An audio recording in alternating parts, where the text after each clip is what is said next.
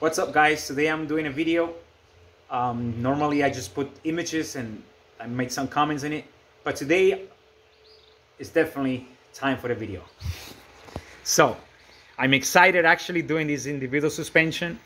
I had a back problem a while ago, and since I start using individual suspension, I will never go back to live axle. It's so comfortable, it's so nice ride. So I am building this Go Kart from scratch. I have videos on how I'm doing it. In this one, I just want to talk specifically about the aligning of the sprocket. It is extremely important. So I'm just going to go ahead and I'm going to start talking about what do I do. First of all, I have to make sure the Go Kart is level. That's the first thing. In everything I do, I make sure the Go Kart is level. And since I'm working on the suspension in the back, I need to make sure that it's level. I don't know if you could see it. It's extremely important. So now that I know that that is level, now I want to make sure that it's level also on the sprocket. So if I put the level on the sprocket, it should be level.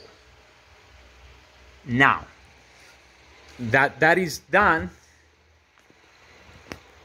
now if you see, I have a string here and it's barely touching there. So what does that do? I put the string from the back to the front, which is straight, and then if I go to the front, you're gonna realize that it's on the very center of the Go Kart. That's how I know that the sprocket is actually aligned, and that is extremely important for a few reasons. The first one is that normally when it's not straight, the chain will damage the sprocket on one of the sides, depending where it's crooked.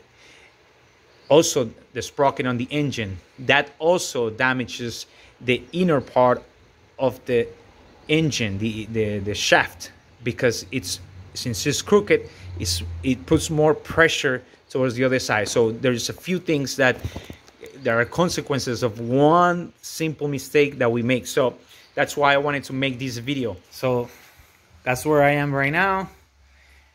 Hopefully I'll keep putting some other videos, and I hope you guys like it. And well, see you guys soon in the next update.